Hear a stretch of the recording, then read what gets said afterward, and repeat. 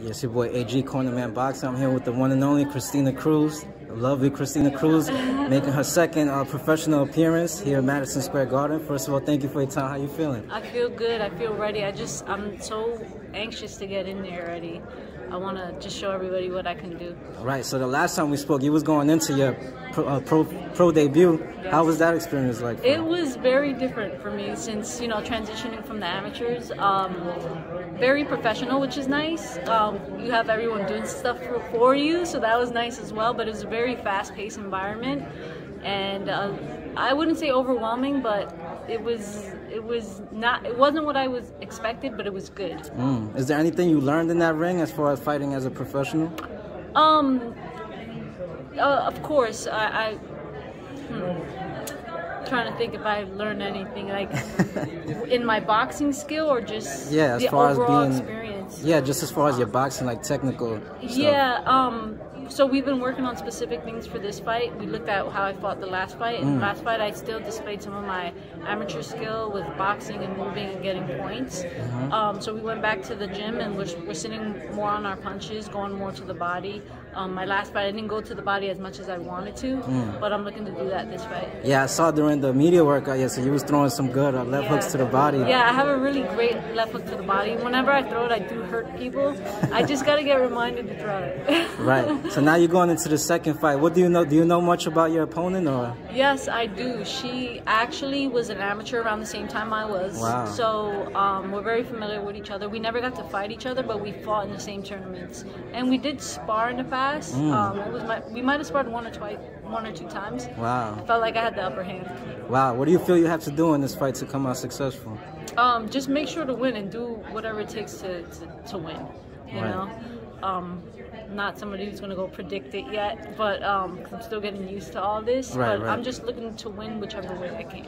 Right. Now, you fought twice in your own backyard. You know, how special is it for you to showcase your skills in front of your fans? I feel like I'm the luckiest person in the world who gets to fight their pro debut and then their second fight in Madison Square Garden.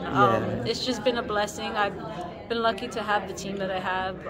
Javier Centeno and my manager Peter Khan has been getting me these great fights, and I just feel very lucky. Right. How's your experience been working with Javier Centeno? Because you guys got a lot of talent over there. I believe it's in Sweatbox. Yes. With Xander Zayas. You got Frank Gore over there now. Yes. It's been great.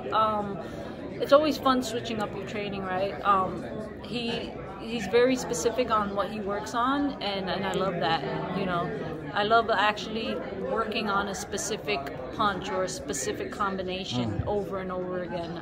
That consistency is what makes you perform how you want to perform, you know? Right. So it's been great training there. The energy in the gym is amazing. I have the best teammates. We have so much fun training. It looks fun. I watch as a fan. I'm telling you, you know, I've trained everywhere, you know? I've been boxing for 17 years, and I've trained in all different places. And the energy in our gym, everyone's just cheering each other on. No one's secretly hating. Everybody just wants everyone to win, and that's the best feeling in the world. So as far as a pro, you know, how are you trying to pace yourself? How soon do you see yourself maybe being ready to compete for a title? So actually this fight, we were trying to push it for a title. Wow. It wasn't, I'm not sure if it was a world title. It might have been like a North American title. Right. So it was supposed to be 8 rounds, but we didn't get it approved. I didn't think we had enough time to. So we're settling for a 6-round fight. But I see all that coming soon, moving at a faster pace than what the men do. Right. And then being that I have that huge amateur background, I don't need to move such on a slow pace. I don't feel like I need to be built up, you know? I could go in there now with the best. Yeah, I noticed it was a 6-rounder. That's why I was asking. Yeah. But yeah, Chad, I mean, I appreciate your time. What message do you have for all your supporters, everybody coming out Saturday night? Thank you guys for all the support you guys have been giving me throughout the years. And on Saturday, you're going to see an amazing fight. You're going to see me do my thing. You're going to see me show my skill, and I'm just ready to get that W. Right. Where can we follow you for those that don't know, for whatever reason? For those that don't know, you can find me on Instagram at Christina Cruz Box and on Twitter at Christina Boxing. All right. Thank you for your time, Chan. Wish you the best Saturday night and the rest of your career. Thank you.